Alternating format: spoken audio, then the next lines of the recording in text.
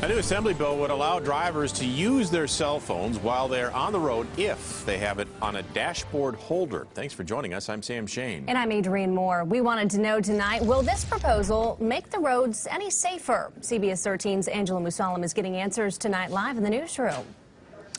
Yeah, Sam, Adrian, the most recent cell phone law in California passed in 2008, and it made texting while driving illegal. Well, as you can imagine, technology has shifted dramatically since then, leaving a blurry line for other cell phone-related activities behind the wheel, like scrolling through social media or even taking pictures.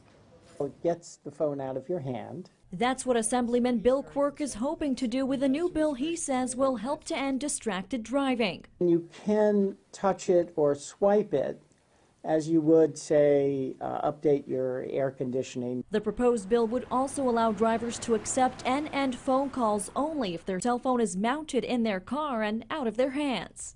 I think that's actually pretty good, so that way you can, directions, if you're lost somewhere, you can always just, look on your phone. But that's exactly what Andrew Peluso was doing last year. He had a cell phone mounted on his console, using it for directions, and it almost cost him his life. I was coming around a bend in the freeway and was essentially doing exactly that. I was literally looking at my phone on my center dash and trying to figure out where I was supposed to be going for work because I'm not familiar with the area.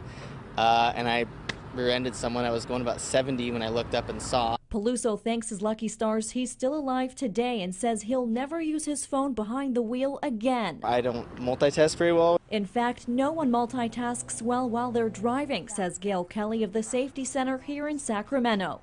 Doing anything that takes your eyes off the road, it creates a situation where you've got inattention blindness, and that means that 50% of what's going on around you, you're not even seeing. Kelly says it's impossible to fully keep your attention on the road when you're looking away, even if it's just for a second.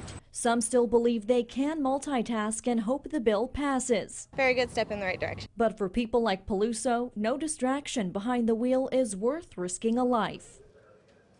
And more than 11,000 people in California were injured or killed in 2015 because of distracted driving. Now, this bill is still months away from making it to the governor's desk. That's if it passes through the Senate and the Assembly. Still a little ways to go here on this one. All right. Thanks, Angela.